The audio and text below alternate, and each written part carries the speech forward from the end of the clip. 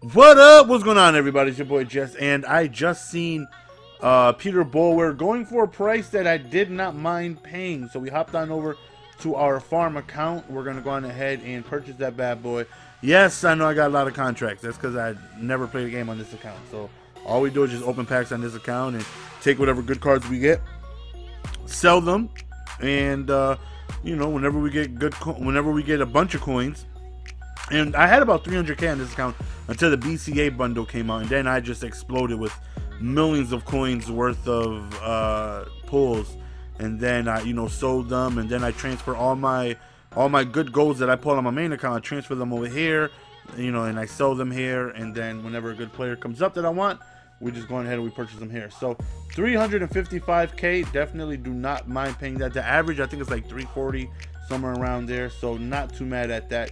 So we're gonna go on ahead, purchase him, and welcome to the squadron, Peter Boulware. We're gonna go on ahead and take a look at his stats. Then we're gonna trade him over, and then we're gonna compare him to Derek Brooks, who's the same overall.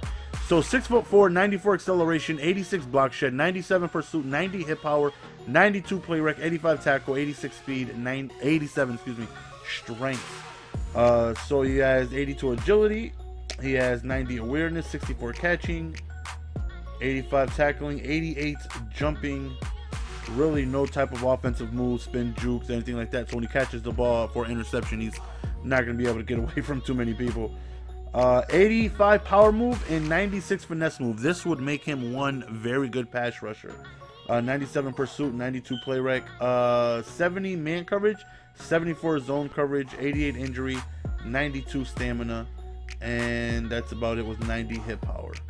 So we're going to go on ahead. We're going to trade him over. We're going to do some editing so you guys can sit back, relax. Don't even got to worry about me, transferring over, all, adding him on the trade block and all that behind the scenes stuff.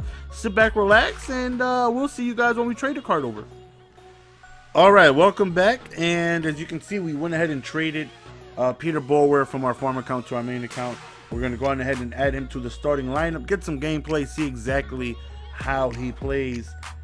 Definitely feel like he's going to be more of a run stuffer than a coverage guy. Well, his coverage looks pretty good, almost 80 on both. But I mean, when you compare it to Derek Brooks, he's so monstrous in coverage.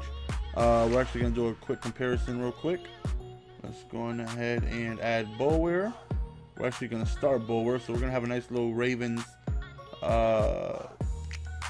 middle linebacker, left outside linebacker combo.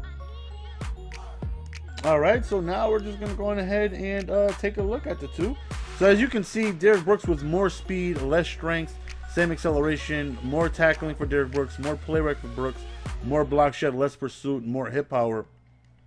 But, in my opinion, you take a look at Brooks, and he has, where's his, 89 zone coverage. Phenomenal. Well, not close to 80, mulligan. I said Boulware close to 80 on both. Almost halfway close to 80. Well, not halfway to 80 because that would be 40, but you know what I mean. Close to 80 on zone coverage, but 70 on man. And Brooks just completely dominates him zone coverage, plus 16 and plus 10 when it comes to man coverage. But I definitely feel like when it comes to playing the run, when you take a look at Boulware, he's going to have 85 power move and 96 finesse move. That is downright disgusting. That, to me, is going to make him much more difficult to block than Brooks with a 71 power move and 82 finesse move. 96 and 85 for Boulware is just going to make him just block shed more. Even though Brooks has more of a block shed, but Peter Boulware with his 86 block shed, plus 96 finesse move and 85 power move, and with 87 strength, is definitely going to make him a monster in the run game. So I'm definitely going to utilize Boulware when it's running situations, first down, second downs, and then when it's third downs, if I'm going to come out in a 4-3 or anything that has a left outside linebacker, I'm definitely going to go on ahead and put Brooks there because he has better coverage. And we're going to try him out. Peter Boulware, 6'4", definitely is going to be able to clog up some passing lanes, being that tall. Let me see, what's his jumping looking like in catching? We scroll up and we see 64 catching, really bad. really bad.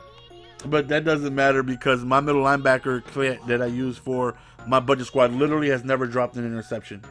Never. Well, I user him, so that kind of counts. But okay, so 88 jumping, 6'4". I definitely feel like he's going to be able to jump up, bat some passes down for us. Definitely going to drop some interceptions. But I think this right here is a very solid 1-2 combo. Again, we're going to have Boulware whenever we're playing the run, first and second downs. Third down situations, if I come out in anything 4-3 or nickel, Brooks will be on the field, and definitely going ahead and try to have him, you know, utilize his amazing pass coverage.